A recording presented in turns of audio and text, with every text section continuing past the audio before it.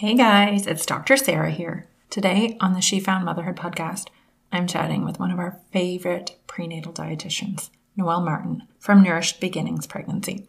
Today, Noelle and I are talking all about fourth trimester nutrition, focusing not just on nutrition, but also the importance of hydration and rest. Many of you know Noelle from her Instagram account at Nourished Beginnings Pregnancy. Some of you may not know that Noelle actually has an excellent online course that takes you all the way from pre-pregnancy through to postpartum. If you're interested in learning more, we'll include the link in the show notes below. Her program is called Your Nourished Pregnancy, and Noelle has generously extended a discount code for our listeners. Simply enter the code SFH20 at checkout for 20% off her course. Now we'll get into the podcast right after this quick message. Welcome to the She Found Motherhood podcast. We are doctors Sarah and Alicia, maternity physicians and moms who have been through it all.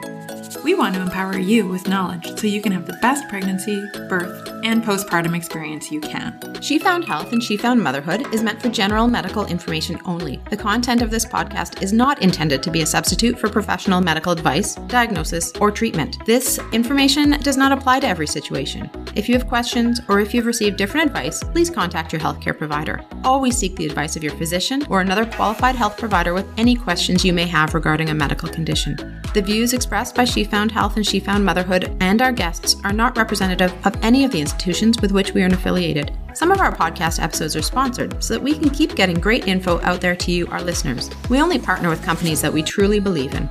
Some of our links and suggestions may be affiliates, and we would appreciate you using them to help fund this important work. Now let's get to it. Okay, Noelle, welcome to the She Found Motherhood podcast. Or I should say welcome back. Aw, thank you. It's lovely to be back. We love having you. And thank you actually for reaching out about this super important topic. So today, Noelle and I are talking about postpartum nutrition, just after seeing, I think, how much need there is for more education. And Noelle was saying she was getting lots of questions, right?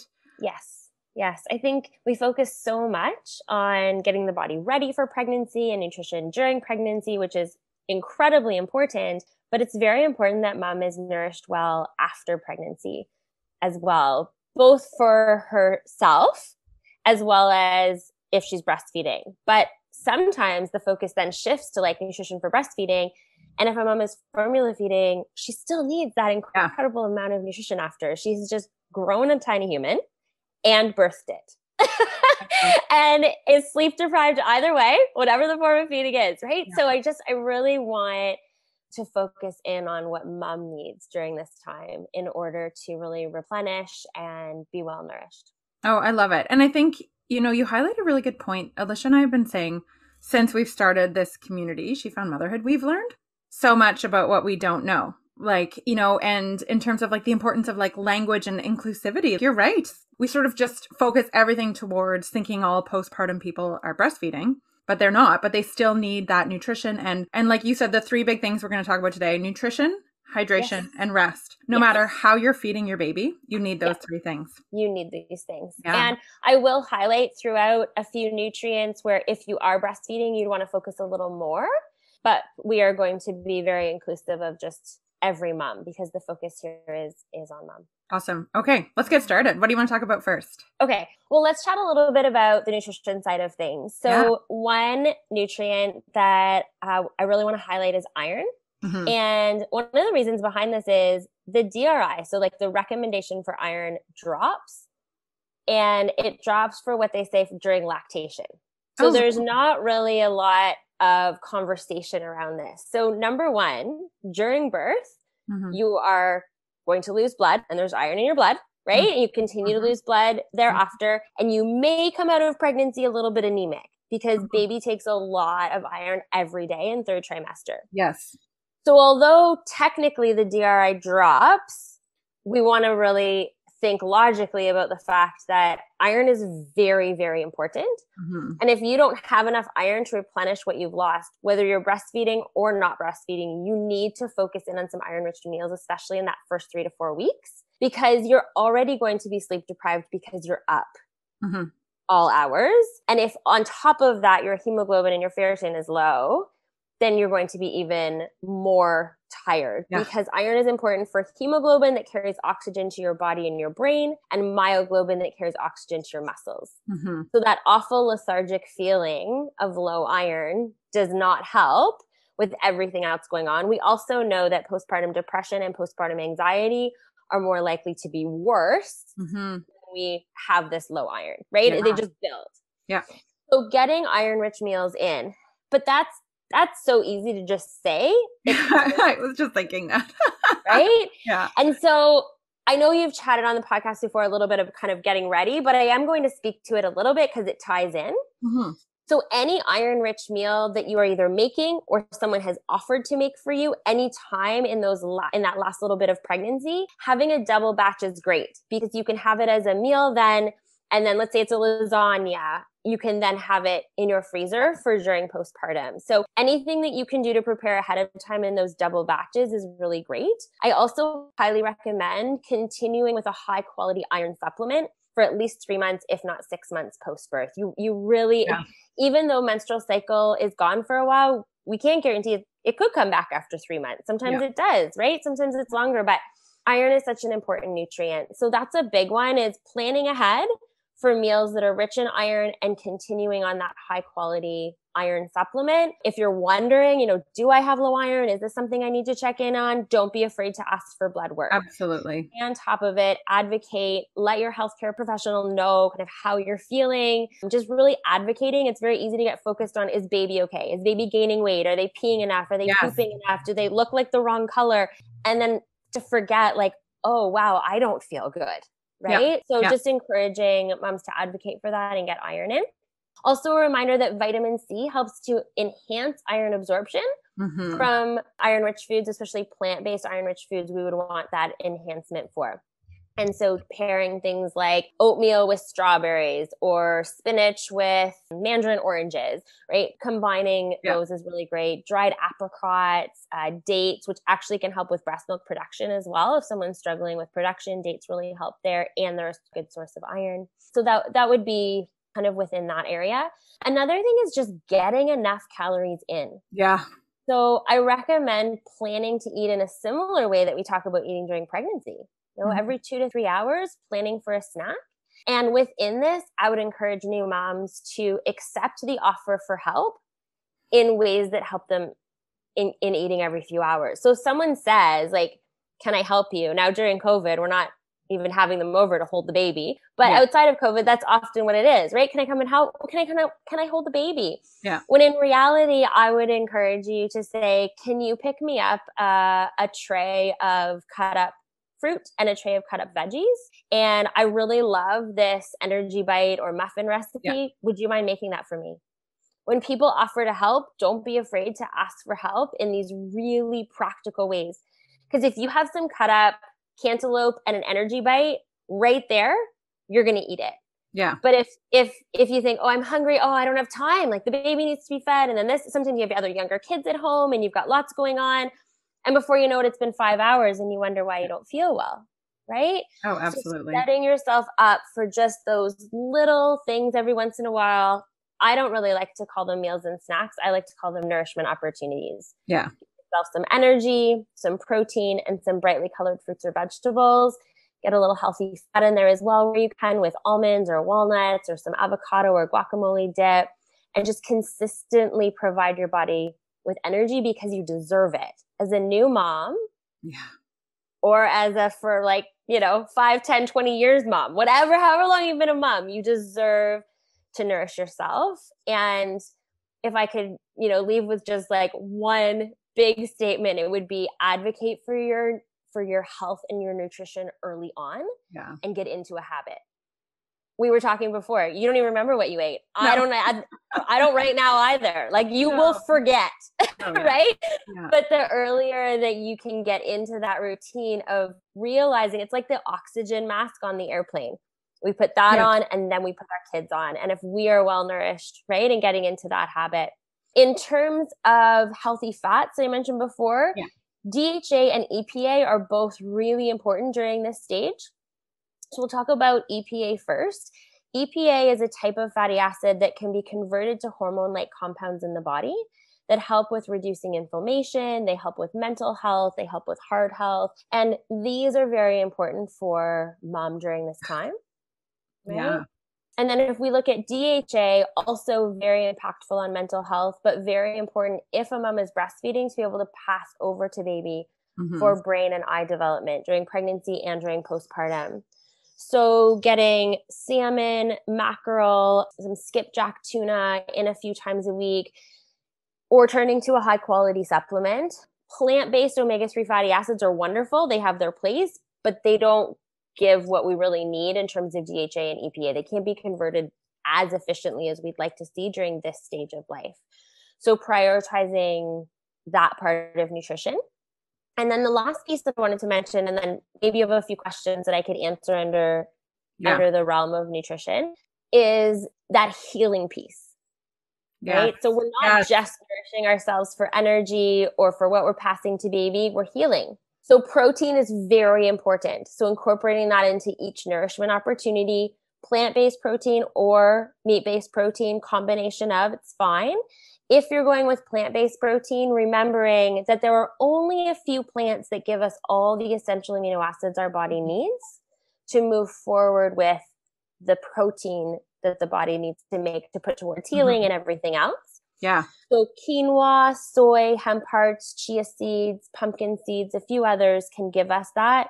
But for the most part, we want to be doing something called complementary proteins. And so we take a grain and pair it with a bean, lentil, nut, or seed, and then you have a complete protein. And so I really enjoy working with vegetarian and vegan moms during pregnancy and during this postpartum time where protein needs are higher and helping them see, how they can get that nutrition. I'm often asked about protein shakes. They can be part of a healthy diet postpartum. You just want to make sure that you have a high quality one and that you truly understand how much protein is in a scoop, what other nutrition might have been added in there, make sure there's no additives. So just that discerning eye and not just grabbing a protein shake because, just saying like, do I actually need this? Yeah. And then in terms of other nutrients for healing, vitamin A is really important, and getting that through beta carotene rich fruits and vegetables is wonderful because beta carotene, not only can it be converted to vitamin A, but it's also an antioxidant. And we can't really take too much. With vitamin A, you can go over the top. With beta carotene, you can't. So pumpkin, carrots, sweet potato, kale, these are great foods to have as part of, it can be part of a smoothie. It can be that they're roasted, they're mashed, they're part of a soup, part of a muffin. Pumpkin muffins are lovely, but getting that healing nutrient in. Vitamin C is pretty easy, right? Yeah. We typically get enough vitamin C. You do not need to supplement with that. The body can only use so much at once anyway. So strawberries, oranges, tomatoes, peppers, and then vitamin E and things like wheat germ that you can sprinkle onto your cereal or put into a muffin, or walnuts, almonds, sunflower seeds, pumpkin seeds. These are great sources of vitamin E. So those were some of the main ones that I had thought to go over, but I'm happy to answer questions that you think the community might have. No, I think that's so helpful. And I'm like, oh, reassures me I have a pretty balanced diet for me and my kids. I'm like, okay, yeah, pumpkin seeds. My kids love pumpkin seeds, which is so great. Oh, good. They're so good. A question I get a lot of is when people are looking for supplements, like how to find a high quality one. And I'm sure you get like in our DMs on Instagram, we get so many messages. And I'm like, I don't know, ask Noelle is what I tell everybody. Or ask a dietitian because this is not my area of expertise. So do you have a few tips for people when they're trying to select supplements? And all I know is like, look and make sure it has a DIN number, right? Like, that is important. Yes, absolutely. We want to know that it's like regulated, right? Something I've been actually learning a little bit more about is the DHA or the omega-3 supplement world, and how some of them come to be. And I'm still doing more research in it, but it does look like even the highest quality brands may not actually come from the highest quality area. And so what we want to know is that the fish is good quality. And that it's not just kind of the scrap, right? I like to think of it as like, you don't want the hot dog version of a supplement. Because hot dogs are kind of just whatever's left over, right? Yeah. So a brand that I've been really impressed with, it's a Canadian brand. It's called Aqua Omega. Okay. And it's a newer brand and they're expanding. And there's other great brands on the market too. But just doing research into like, where did this come from? Like, don't be afraid to ask questions. In terms of prenatals, definitely they're is a wide spectrum on the market, and, you know, NFH or enhanced fertility, new chapter, the list goes on. There's others that are great quality on the market. And then I would just avoid like the generic ones, because they're not necessarily looking for quality. They're looking to just say, hey, this is a maternal vitamin, mineral complex, right? We really want one that has like that methylated folate, even after you continue to need folic acid after. And I recommend for moms that are breastfeeding and then become pregnant again, you want to really go up to that 1,000 microgram, right? Because you need it for both children that you're nourishing as well as yourself. In terms of iron, calcium interferes with the absorption of iron. So while it is in these multivites, I usually recommend it as a separate entity. Because then you know that you're actually going to absorb and use what you're taking in. So I hope that kind of answers. No, it's really helpful. And I think it just reiterates that there's not an easy answer, right? There's not. You have to do your research and I think that, sorry, go ahead. Oh, I was just going to say, I think, you know, the bottom line is having a really well-balanced, nutrient-rich diet is key. And then supplements are just that. They're not a replacement. They're a supplement. Yeah. Exactly. Always food first. And sometimes single nutrient supplements will be better because we are literally just filling the holes. Totally. Sometimes the diet is so full of goodness that we just need to fill those holes. One thing to remember with single nutrient supplements is sometimes they aren't just what they say they are. Yeah. So you could have an omega-3 that has vitamin D in it. And you're going to have a calcium that has magnesium and vitamin D in it. And then you're taking a vitamin D. And before you know it, you have more than what you need of vitamin D. So being very aware of not just looking at the front, but looking at the back and understanding what is in here and how does that compare to what I actually need based on recommendations and my diet. And of course, that's what I do as a dietitian, right? Is help women work through that. Yeah. No, that's super helpful. Yeah. It's such a blur, hey? Postpartum. Yeah. One thing I do remember, and this is a nice segue to our next topic of conversation, is every time I would sit down to breastfeed, I'd be like, oh, I need a glass of water. Right? As soon as I get that baby latched, I'm like, oh my God, I'm so thirsty. Totally. It's true. I remember the exact same thing and be like dying for water. Like, somebody please bring me water. And then my husband's like, why can't you remember? And I'm like, I am growing a human on the outside here. Get me some water, please. Yeah. You don't think of it until you sit down. And I also remember being quite hungry after each feed. Like even in the middle of the night, I would have a hard time going back to sleep if I didn't grab like a banana or a bar or something. Not great for dental health, but I needed to sleep. So that's just what it was. Totally. So yeah, having water like anywhere where you may feed is a good thing. Like have 3 bottles of water available on the go, like one at your, nursery feeding chair, one in the main area, and one in your bedroom or something like that. Anywhere you might feed, you need so much water. So when a woman is breastfeeding, the quality of the breast milk will not be affected, but the quantity will. Okay. So you still have the same amount of protein, carbohydrates, and fats. The type of fats vary based on your diet. But if you're not eating enough or if you're not consuming enough to be well hydrated, then the quantity can be affected. And I'm often asked, I'm sure you are too, how can I increase my breast milk supply? And my first thing is water.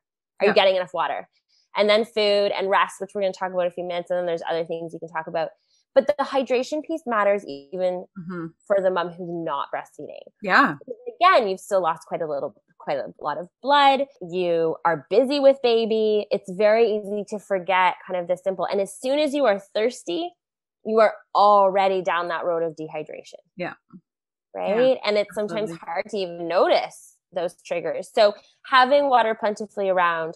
If you don't love water, I'm not a big fan of adding crystals to it. I'm a big fan of adding actual fruit. Yeah. So cucumber and pineapple, lemon and lime, frozen pomegranates and cherries, fresh strawberries, anything that you can add that fruit at the beginning of the day, and then you can change it over at night. Like you can just keep adding the same water to that fruit all day long and then change it over. So rather than that artificial flavoring, I do recommend going more with true, fruit. You get the goodness out of it as well. Sparkling water is fine. It won't give you that same hydration because usually there's a bit of sodium in there. So the more we can go with just flat water or a little bit of fruit flavored flat water, the better.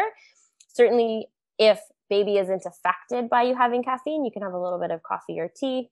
Absolutely. Nothing wrong with that. Just keeping up with your water, knowing that there's a bit of a diuretic effect there too. No, absolutely. I think another little tip is some people like drinking out of a straw better, right? Totally.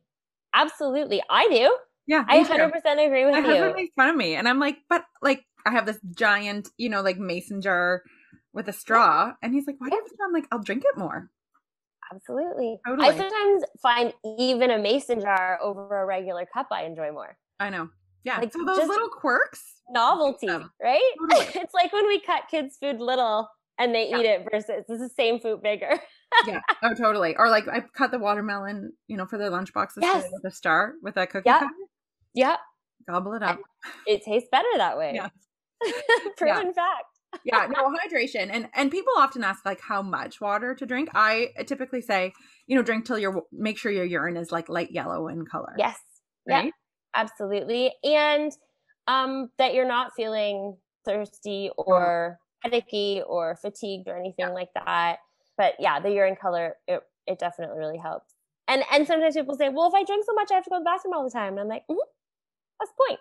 That's how your body works. Through. Yeah. I know. Well, and you think too about healing, right? Yes. You want to have like, so our bodies are like, I mean, you think I would know this number, but it's something like 80% water, right? Depends on the age, but adults is about 60%. There we go. And so our blood vessels, right? We want to have, juicy blood vessels flowing through those healing, proteins and antibodies and everything to your vulvar tissues and healing. And so you got to stay hydrated to have that really good circulation. Absolutely. It really makes a difference. Flushing things through. It's worth it. And when we have more protein, the body does need a bit more water as well. And we are asking the body to have more protein during this healing time. Yeah. So the two coincide. Yeah. I got one of those. So aside, this is not pregnancy related, but when I work at the hospital doing addiction service, we have this office way in the back and there's like no access to water. Like the only water is in the bathroom, which I'm not really into drinking. So I have this giant, those giant things on Amazon, like the water bottle. Yeah. Like that. And I just take that with me and I don't make myself drink it during the day, but I just have like a giant jug of water available to me. So even like going on Amazon and getting that like days worth, I don't know how much water, it's insane. I don't recommend necessarily drinking that much water because you can't have too much. You can overhydrate. But yeah, like you said, having big bottles of water available around your house so that you're not. And some of them have, like, does yours have by like 6 a.m., 7 a.m., 8 a.m.? Yeah. Or there's like different words on them. And yeah, it can be motivating. Totally. Yeah. Just to like, instead of that, oh, I'm too tired, I don't want to walk, I'll just sit here and be thirsty. Yeah. So that segues into our last topic we're going to talk about. I'm too tired and we need to rest. Right? Yeah. There are cultures, as I'm sure you know, where for 30 days, like it's literally just mom and baby. Yeah. No one touches that, right? Yeah. It's like a sacred area. And in our society, outside of COVID, it's like, when can I come see the baby? And it's, 8 hours after they were born kind of thing. You can find a balance within there. But taking time for rest is so important. And it's very easy to feel the pressure of needing to do all the things, especially if you have other little kids around. There's meals and snacks to prep. There's laundry to do. There's dishes to do. And advocating, just like we were talking about earlier in terms of nutrition, advocating for what you know that you need, because those 3 months after birth, the 4th trimester, it truly is an extension of pregnancy, but baby's on the outside. Mm-hmm. And so when you're pregnant, it's going to just go around with you. Now they need you in a different way and you're up at random hours. And so if sleeping in the afternoon is what you need in order to not feel sick to your stomach because you're exhausted, then I encourage new moms as much as possible to try to advocate for that. And I know it's easier said than done of like, oh, sleep when the baby sleeps, because there's so much to do. And so it's not necessarily it's so hard all the time, but taking rest where you can, asking for, a partner or a fellow family member to maybe do one of the feeds, either day or night. Mm-hmm. Sometimes it's easier to ask for help during the day and get up in the night. Yeah. Just getting rest in, it makes a difference in healing.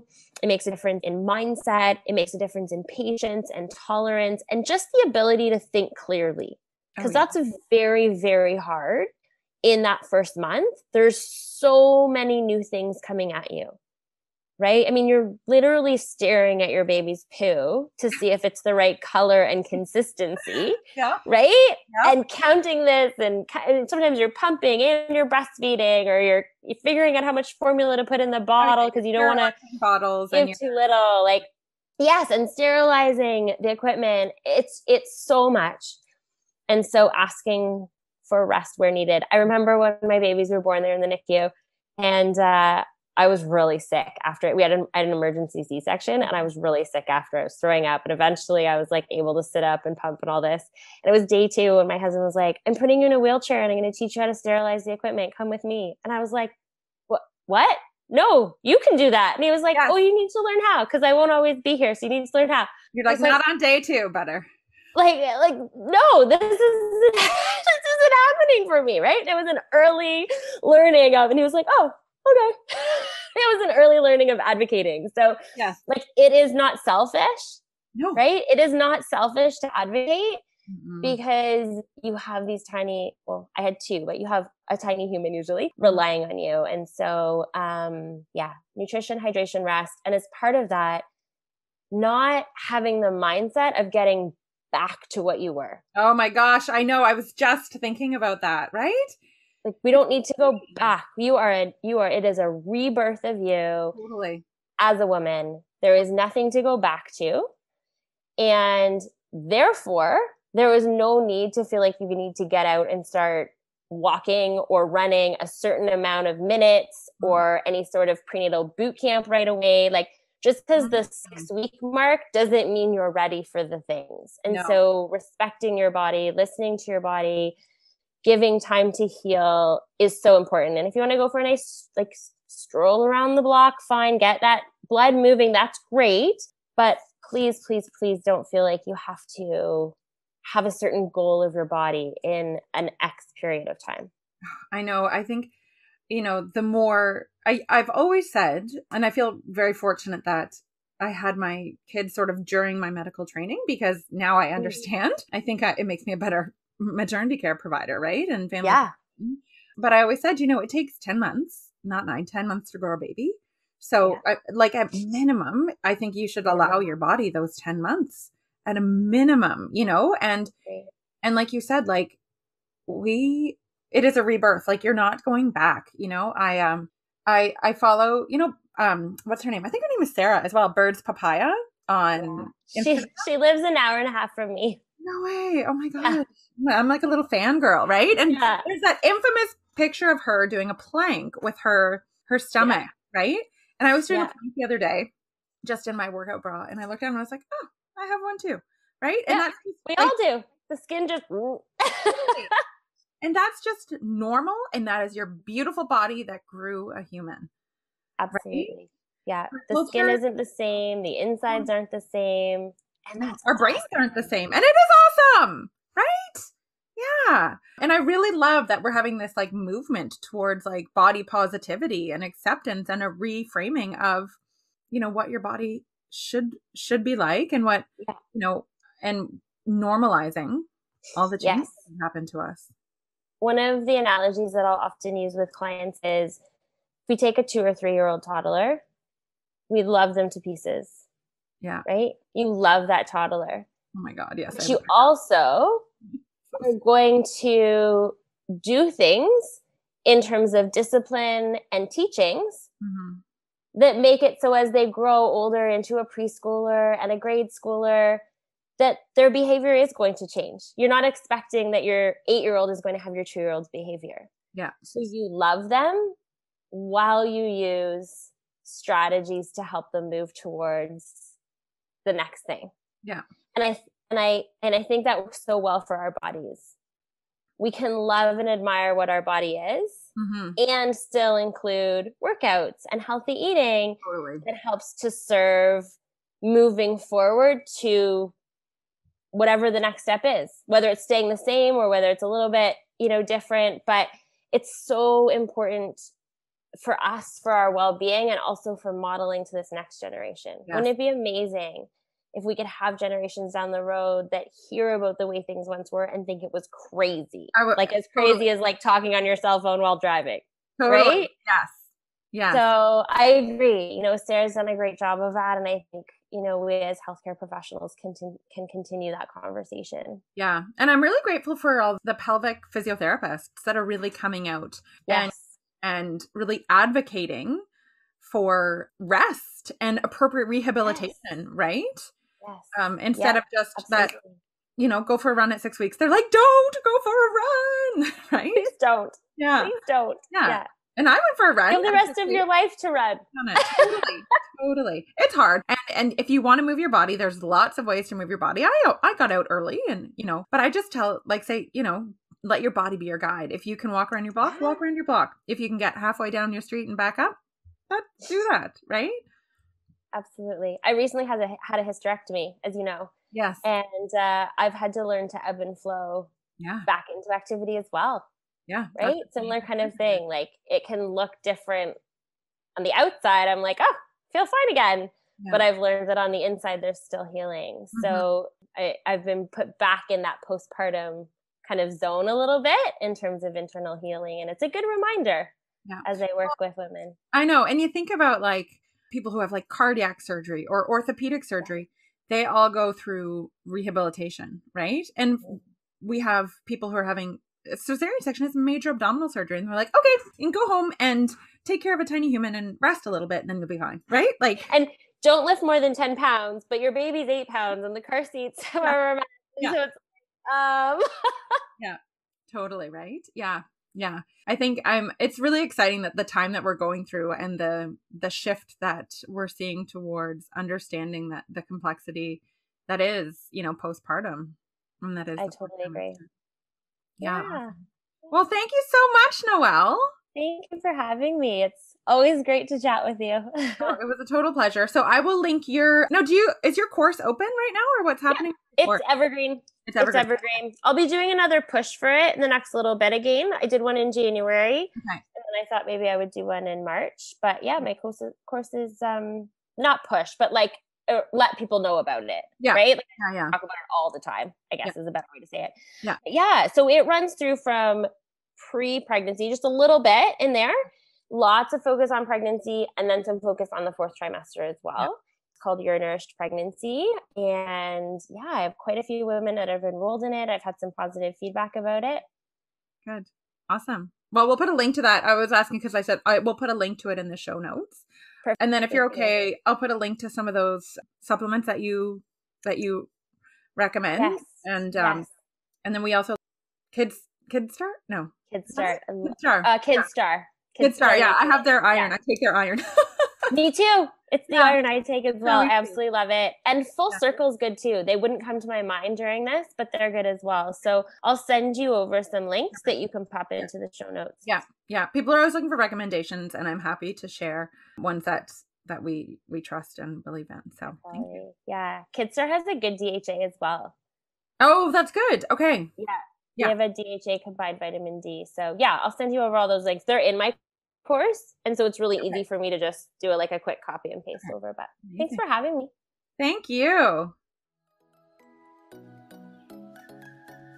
Thanks for listening. Make sure to check out our website at www.shefoundhealth.ca and to sign up for our community for weekly bump blasts. Make sure to check us out on Instagram or Facebook at she.found.motherhood and head on over to your favorite podcast app and leave a review and a 5-star rating. If you enjoyed this podcast, take a pic of yourself listening to it and share it on social. Make sure to tag us on it so we know to keep making them.